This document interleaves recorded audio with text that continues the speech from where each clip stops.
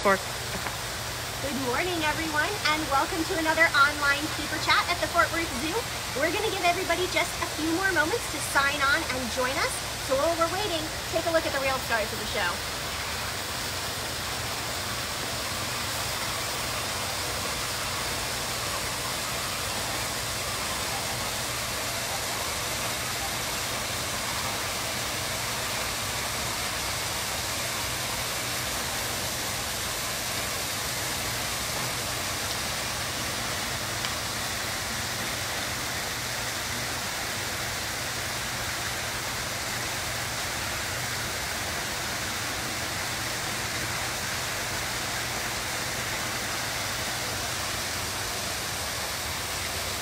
All right, now that we've given everybody a moment to join us, welcome again. My name is Claire, and I'm an interpretive specialist here at the Fort Worth Zoo. And I'm here today with one of our gorilla keepers. This is Andrea. And Andrea and I are here to give you lots of information about our gorilla trip, but also to give you kind of an inside look at what it's like to actually work with these animals one-on-one.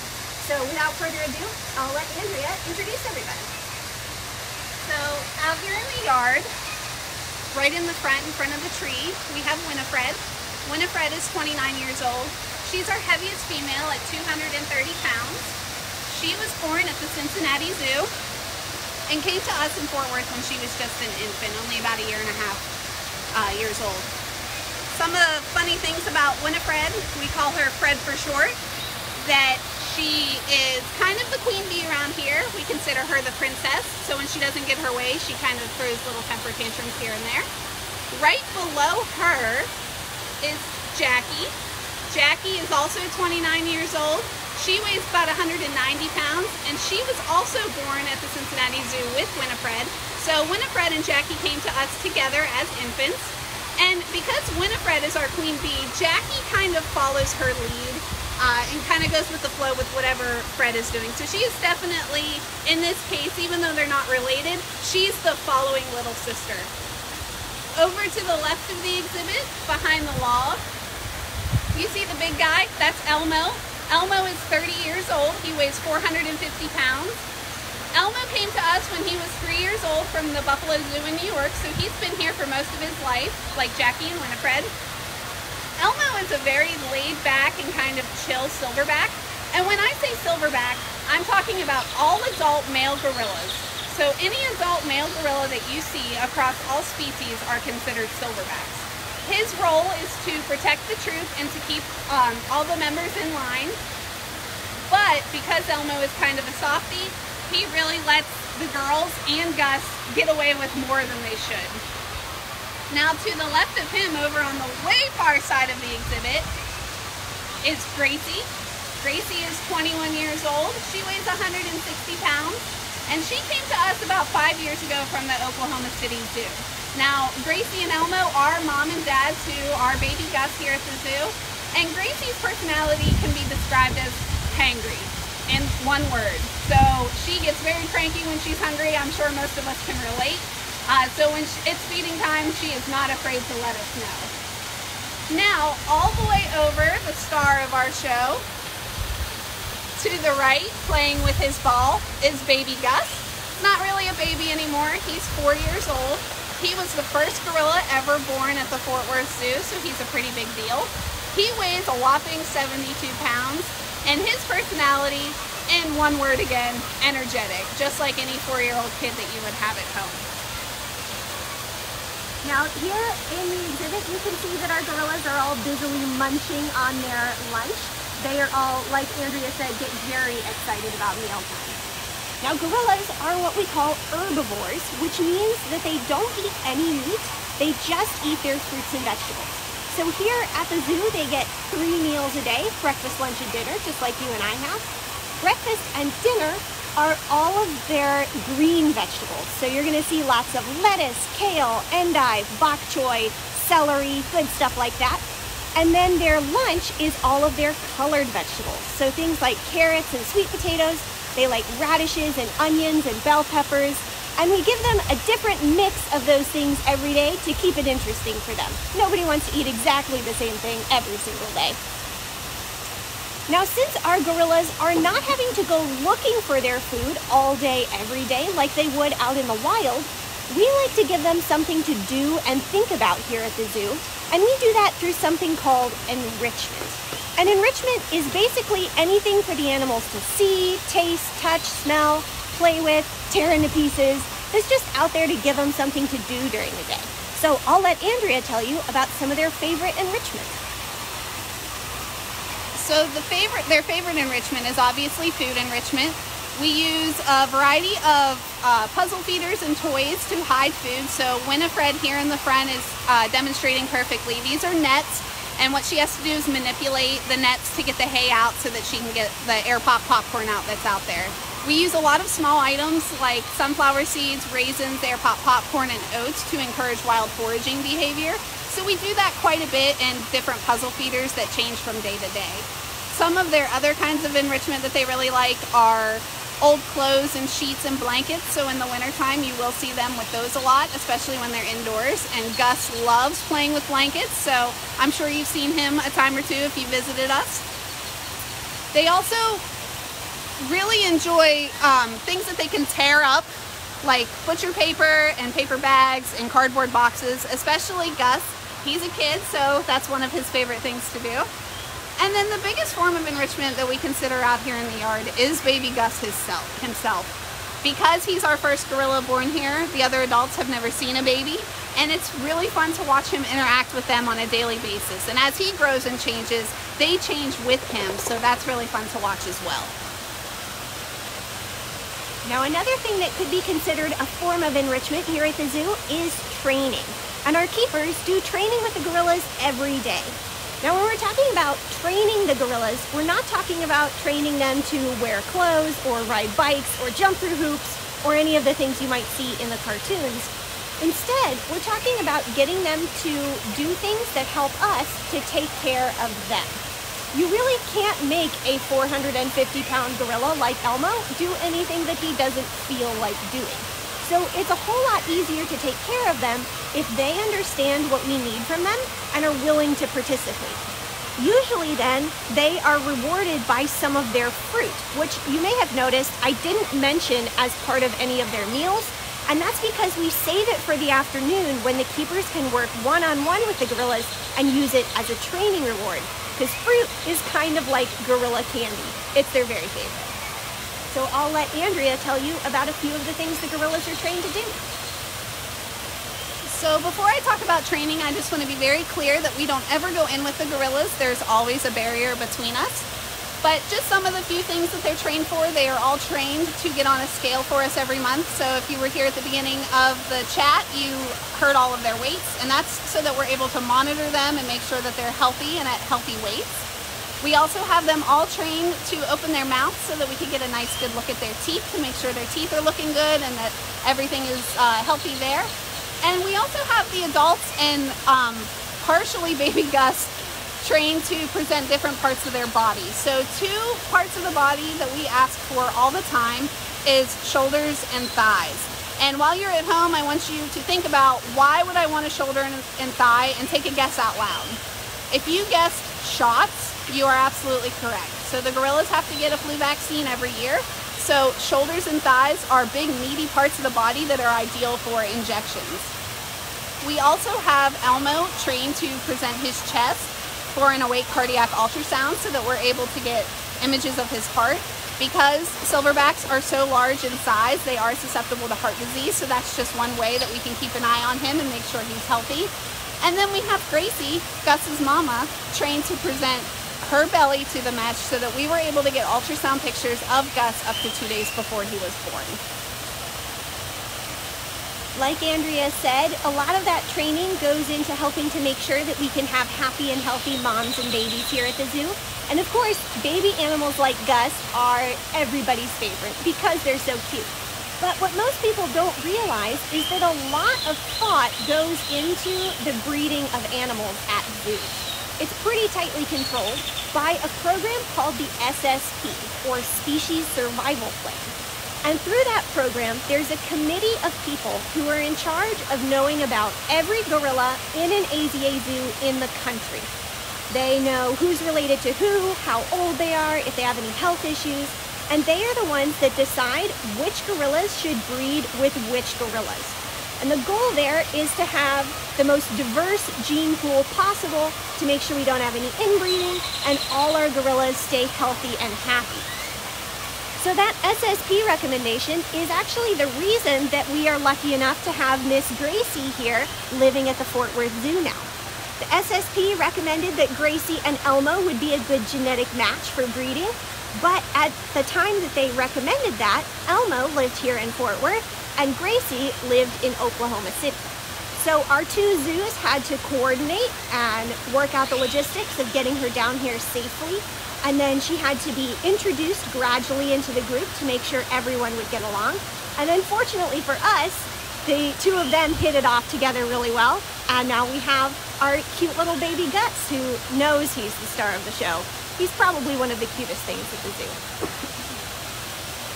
Now, like I said, baby Gus is kind of the star of the show, and he's really the one that everybody wants to hear more about. So I'm gonna let Andrea tell you a few of the fun facts about Gus, which you wouldn't get to know from reading about gorillas in general, or even sometimes from being out here in front of the exhibit just watching him run around.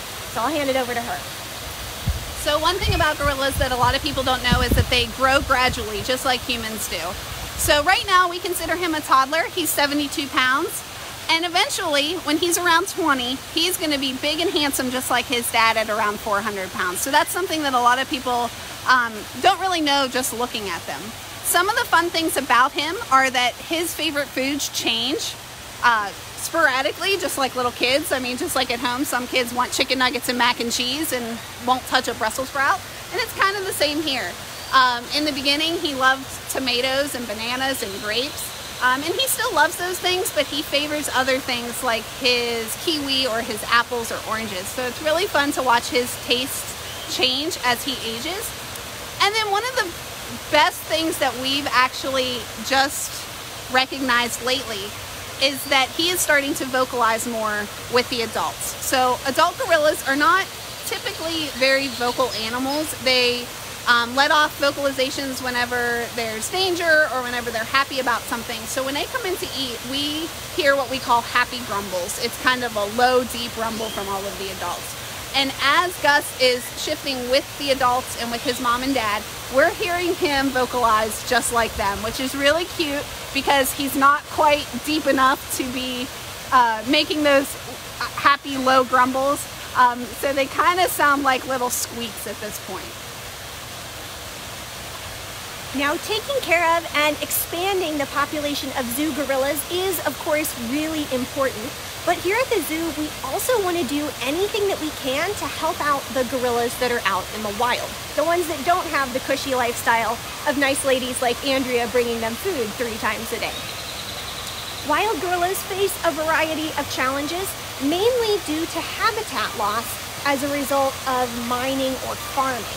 And one of the crops that is rapidly expanding into gorilla habitat currently is that of oil palms, and those are used to make palm oil, as you might expect.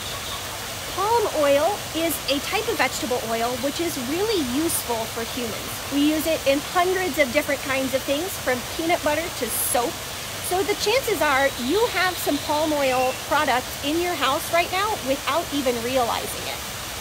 It's so prevalent in the grocery store, it's really hard to come home from a grocery run without it.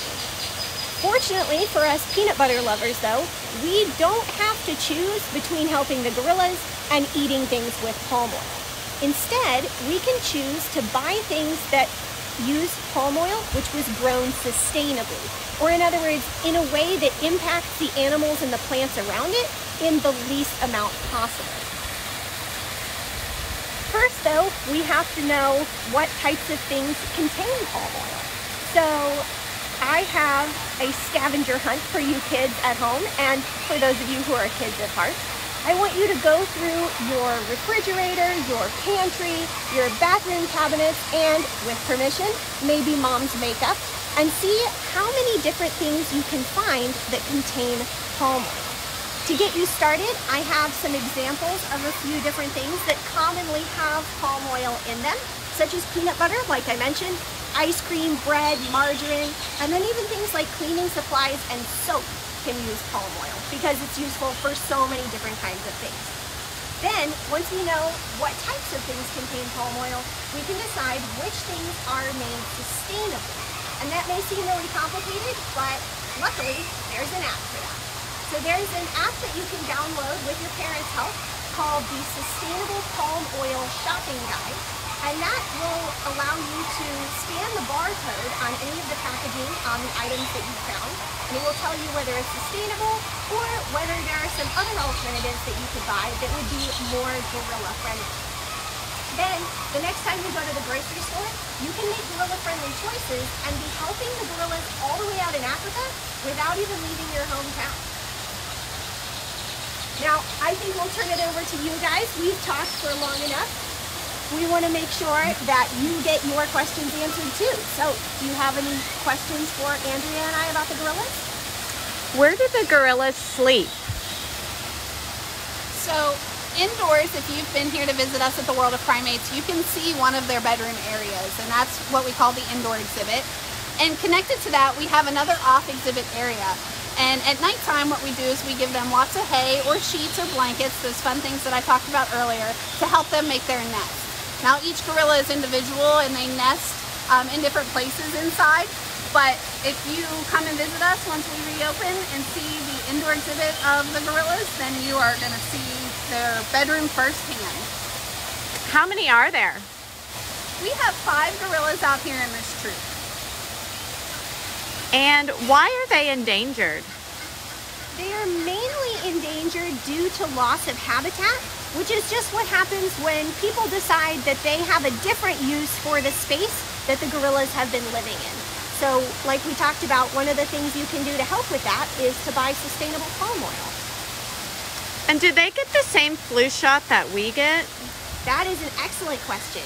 Yes, they can take a lot of the same medicines that we can, and they do get the same flu shot as us every year. What are their favorite treats? So fruit is obviously their favorite. They really love grapes, but their big jackpot that we tend to use for training and to get them to learn new behaviors are peanuts. So peanuts are definitely a favorite among everybody. Do they really beat their chests? Yes, they do, and actually Gus just showed you that they beat their chest. So normally when a gorilla beats their chest, it's to ward off other gorillas, to show that they're big and strong, and it's definitely what we call a display behavior, and that's just showing that they're big and tough. And a fun fact that you might not have known about gorillas beating their chest is they don't make a fist when they beat their chest. They actually beat their chest open palm.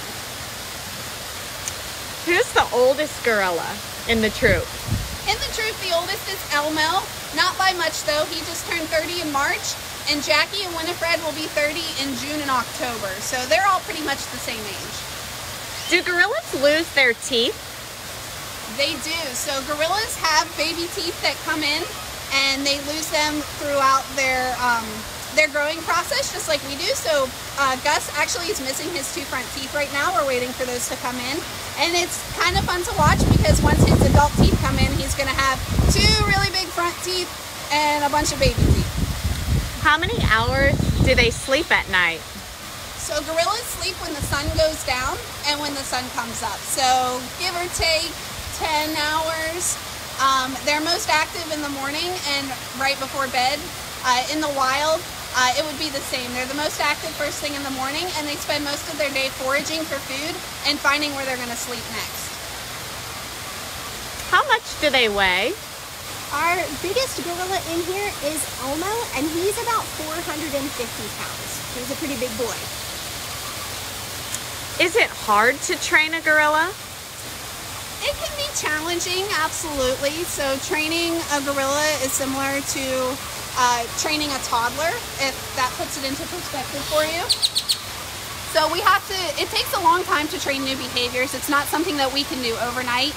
So whenever we decide that there's something we want to teach them, so baby Gus is a great example, we're teaching him all the things that his parents know, and that's going to take months and months. So you're basically capturing a behavior, rewarding that behavior, and then eventually it all clicks into place. for them. How long will Gus and Elmo be able to stay together? So male gorillas typically reach puberty between 12 and 15 years old. And at that point, that's when the testosterone is going to start to kick in, and he's going to start to challenge dad more and more. But it's really going to depend on them and their personalities. Like I was mentioning before, Elmo is so laid back that we're hoping that they're going to be able to stay together longer than usual, but it's really just going to depend on them. And the fact that Gus is only 4 years old and we don't have to worry about that until he's about 12, we still have a nice long time to watch him grow up with his dad. You mentioned that they make beds with sheets and blankets. Would gorillas in the wild do something similar? They would, absolutely. So they might not have sheets and blankets that their nice keepers give to them in the wild, but they will use tree roots and leaves and sticks and different foliage that they find on the ground to make their nests. And it's really funny because we like to make a joke and say that Elmo is building his large bird nest. So to kind of give you a visual, that's what it would look like in the wild. Do the keepers, or do the gorillas know their names? They do know their names. So they probably will not respond to somebody they don't know saying their name. But for us, because we see them every day, all year round, and because they've had their names since they were infants, they definitely respond and know that we are talking to them. What kind of climbers are gorillas? Gorillas are pretty good climbers. They don't spend a whole lot of time up in the trees once they are full grown like Elmo, because he's a little bit big to be climbing too many trees. But Gus is still pretty nimble, and as you can see, he's been running all over the climbing structures in here the whole time that we've been filming. How fast can they run? So I was actually asked this not too long ago, and I had to look it up because I wasn't sure, but gorillas can sprint up to 25 miles per hour at their fastest, but gorillas are not typically runners. So seeing one run is not going to be something that you're going to see all the time. At what age do you start training gorillas? So we can start training them as early as a year old. We actually started trying to capture behaviors with Gus as soon as possible. And what's great about Gus and Gracie is so smart and loves training that he's picking up on things so quickly just from watching his mom. Do you have to provide dental care for the gorillas? We do. So when there are dental issues with the gorillas, that's where our vet staff comes in. We have a full vet staff here at the Fort Worth Zoo, and we take care of it just like we would if you went to the dentist. We do extractions and root canals and all that fun stuff. How many different kinds of gorillas are there? So there are 4 different species of gorillas. These guys are western lowland gorillas. We also have mountain gorillas, which are the gorillas that you see a lot in the movies, are the mountain gorillas. They're very fluffy. There's also the eastern lowland gorilla, which are look a lot similar to the western lowland gorillas. And then there's a species called the cross river gorilla as well that's actually been more recently discovered. Do they ever play in the waterfalls? The adults do not, but Gus does. So when you're here in the summertime and it's 100 degrees plus, you're going to see him play in the falls, in the streams, and in the little pools up top. And every once in a while, if you can't find him, he is wading in the moat. How is the zoo involved in gorilla conservation? So one of the main things that the zoo does here, of course, is to have our breeding program so that we can expand the population within zoos. But we are also working to help keep the zoo population as a whole healthy by participating in something called the Great Ape Heart Project. Andrea mentioned that Elmo is trained for cardiac ultrasounds, and when we do those, we send the data to the group, the Great Ape Heart Project, and they are using that and data from other zoos across the country to figure out what a gorilla's heart should look like so that we can keep these guys healthy and happy for the longest time possible. And how can people at home help with conservation? Yes, definitely. So one of the things you can do, of course, is to come to the zoo and enjoy the gorillas. The more love and attention they get here, the better we can help them out. But like I said earlier, you can also be looking for those sustainable palm oil products. And again, the app that can help you with that is called the Sustainable Palm Oil Shopping Guide. It's really easy to use. When I did my scavenger hunt through my house, I found over a dozen different things just in my kitchen. So when you guys do yours, see if you can beat me, and then you can share your results on social media with hashtag Fort Worth Zoo. Do they have any favorite activities or training? So Gracie loves training no matter what we do with her.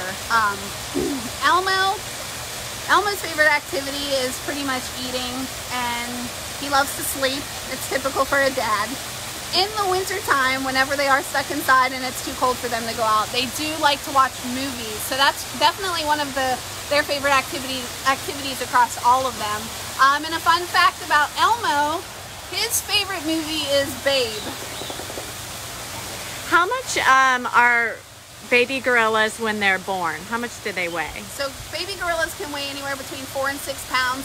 They're very small when they're born because mom has to be able to give birth quickly and keep moving. She can't spend hours in labor.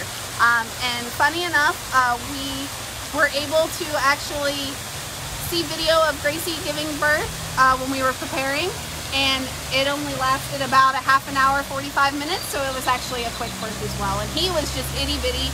We didn't actually get a weight on him when he was first born because staying with mom is more important than all of that. And how many babies will a female have in her lifetime?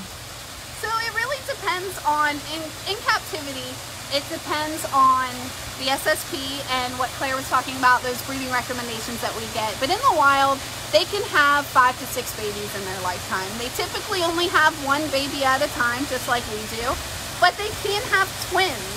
And that's actually a fun fact about Gracie, our mama gorilla. She is a twin and has a twin brother. Do they have any favorite foods? So fruit is their favorite food across all gorillas. They love it. They really also enjoy their enrichment. So Jackie is really digging hard for the air pop popcorn. So as far as enrichment foods go, things that they don't get all the time, air pop popcorn is a favorite. And last question, what's your favorite part about being a keeper here at the zoo? So obviously the animals are my favorite part of being a keeper. I love coming to work every day, interacting with them, training, just spending time with them overall. But one of the big things that we really love about being keepers, myself and the other primate keepers, are you guys. We love that you love our animals, and we love that you come to see them and ask questions. So if you see us, we're out here all the time checking on them. When you see us, please stop us and ask us questions, because that's what we're here for. Again, we love that you love them, and that's the best part of this job. So I guess we're going to wrap up our live feed. Thank you all for joining us and for joining Claire and myself and our gorillas. We hope to see you guys soon when the zoo reopens, but until then, everybody have a great afternoon.